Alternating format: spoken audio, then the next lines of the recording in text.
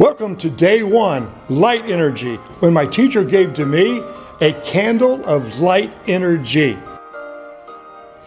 Michael Faraday, his first public lecture was on the combustion of the candle. Because a candle is pretty amazing. If you think about it, a candle starts as a solid, turns into a liquid, and into a gas. But in today's 12 Days of Science Claus, we hope to show you a few more things, like this candle right here. It's in the candlestick, it's cylindrical, but is it really a candle? Join us as we explore light. Michael Faraday invented the dynamo. He discovered when you spin copper wire inside a magnetic field, it creates an electromagnetic energy.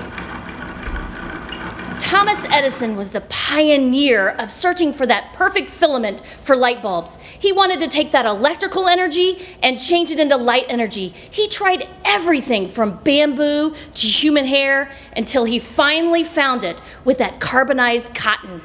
But I wonder, did he ever try a pickle? So we have this pickle as our filament. The electrical energy is going to travel through the wire into the pickle, and we're going to see it if it can act as its own filament. And right now, the sodium ions are starting to get excited. You can see some action happening. And then, finally, we have light. And those sodium ions are showing off that yellow color coming out right there. Wow, what a great way to have a pickle lamp.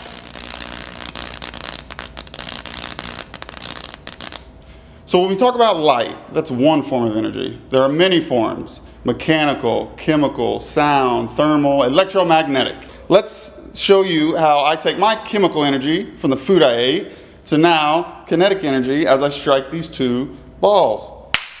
No light, but I hear sound. I wonder what will happen if I strike this aluminum and see if we can make it combust, maybe get some light and maybe some sound. Wow. That was cool. What I've got here is a mixture of potassium chlorate and sugar. I'm going to add 1 drop of sulfuric acid. It's going to decompose it into chloric acid and potassium sulfate and create what I like to call white fire. Check it out.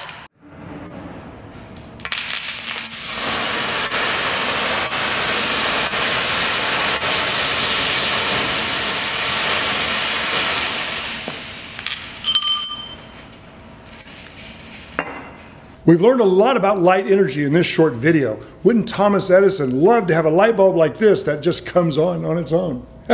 What the problem he had that we still have today is light bulbs have a vacuum inside, and when they get hot, when I turn this on, you can see that it gives off heat and it gives off light. About 40% of the energy is wasted as heat. And the trouble is we have to find something special to light up. So what I've done here is this light bulb, I've taken the gas off, I've taken the vacuum off, and when I turn it on, it's only going to last a second because that tungsten exposed to air will catch fire. And this light bulb will be done. Ready? Watch carefully. So you see, it lasted less than a second and burned completely out. But what if we could find a way to keep the oxygen away from it? I don't know. Thomas Edison probably didn't have liquid nitrogen, but this time I'm going to put this inside of liquid nitrogen and then I'm going to ignite it, turn it on, we'll see what happens. Ready? Here we go. Immerse it and on. That is so cool. No oxygen's getting to the filament, so we have light. Of course, it'd be hard to keep liquid nitrogen light bulbs in your house. And what do you think is going to happen when I pull it out? The oxygen is going to cause the tungsten to ignite. Ready? Here we go. I hope you enjoyed our first day of 12 Days of Science Claus. See you tomorrow.